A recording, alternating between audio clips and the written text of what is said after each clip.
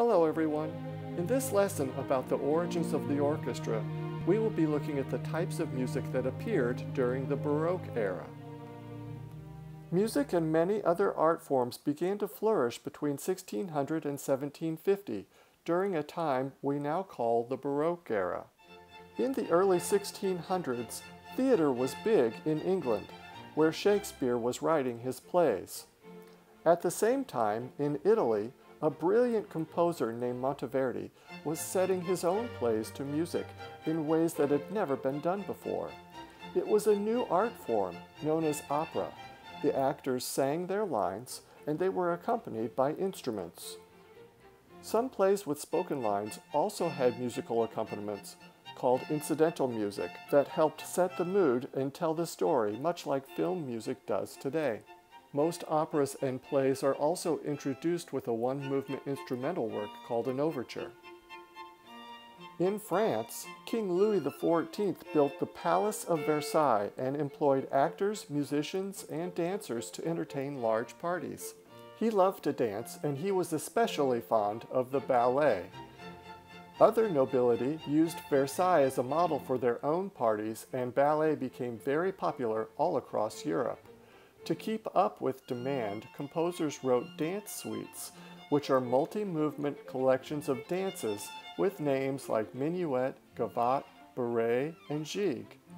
Like plays and operas, ballets and dance suites are also introduced with a one-movement instrumental overture. As string instruments evolved, new music was written to feature the instruments themselves. The sonata is an instrumental work for one or two soloists who are accompanied by a cello or a bass and a harpsichord. This two-part accompaniment is called a basso continuo, and it was present in nearly all music during the Baroque era. The concerto is another instrumental work which features one or more soloists, except they are accompanied by an entire orchestra, as well as a basso continuo. A concerto typically has three movements: a fast first movement, a slow middle movement, and a fast dance-like finale. Italy was the center of the world of string music from the 1300s all the way through the Baroque era. It was the birthplace of the violin family, the opera, the sonata, and the concerto, and it was home to some of the earliest successful musical performers and composers.